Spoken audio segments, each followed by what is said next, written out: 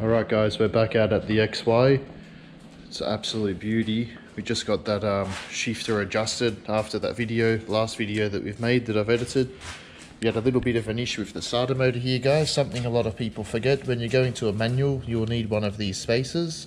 When we put the spacer on, it didn't sit flush, so we just had to take a little bit off of those two spines there, off this particular brand, just so that that clicks on perfectly like so.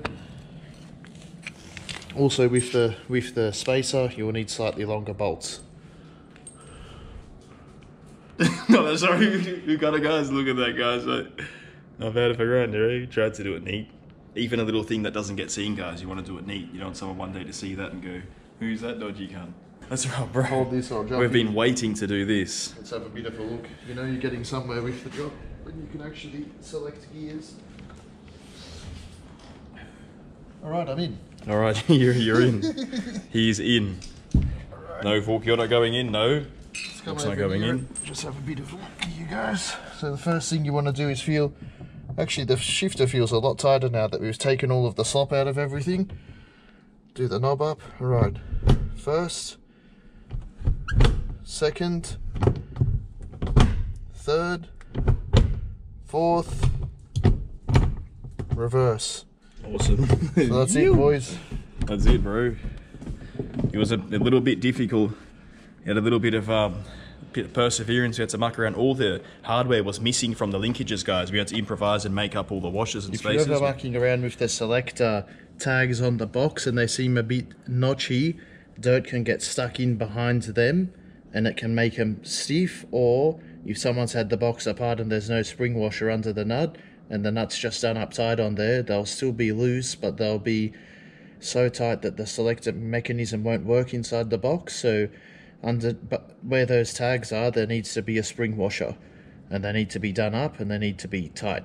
We'll show a little scene of the car up, but look how nice it shifts. Run through it again, bro. Run through it again. This wasn't easy, guys. Nice and tight. No diagrams, no That's reference. Beautiful. The first thing our dad did whenever he hopped in an old manual XWXY was grab the shifter and feel how sloppy it is. That's actually pretty good. First, nyat. Second, nyat. Third, ratatatata. Fourth is just buttery, man. Fourth is just... Beautiful. Oh, I can just imagine doing that, eh? All day long. You reckon the customer will let us drive it, bro? Reverse, bro. Beep, beep, beep, beep, beep. We got it, bro. Wait, I'll go through those gears again. Wait, hang on.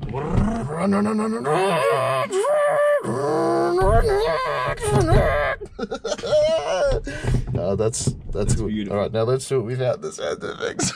Let's do some footage we can use, bro. Alright, usable footage. Let's go first gear. Second. Third. Fourth. Reverse. Beep, beep, beep. Nice, very nice. Beautiful. Awesome. Done. Let's get the Done. steering column back in. What else did we learn, bro? Heaps of things, bro. There's always a few, like, it never goes that smooth, doesn't matter. What did we learn, bro? We're going to cut this morning is actually not an XY extractor. And I knew straight away when we pulled it out, I saw that it was rubbing on the steering box. And if you go under the car, the black paint's rubbed off the side of the box. Now, I mentioned it to the customer. He said he never heard any rattling, which is strange. And I noticed it was beaten here significantly to make it fit. So I thought, alright, it's a pacemaker. Normally the pacemakers are stamped on the flange. This one has like a number there, but it's not it's meant to be 4070, 4090, 4060. So I did a bit of sleuthing on Google and I found that this is an XA onwards pipe with the bend there.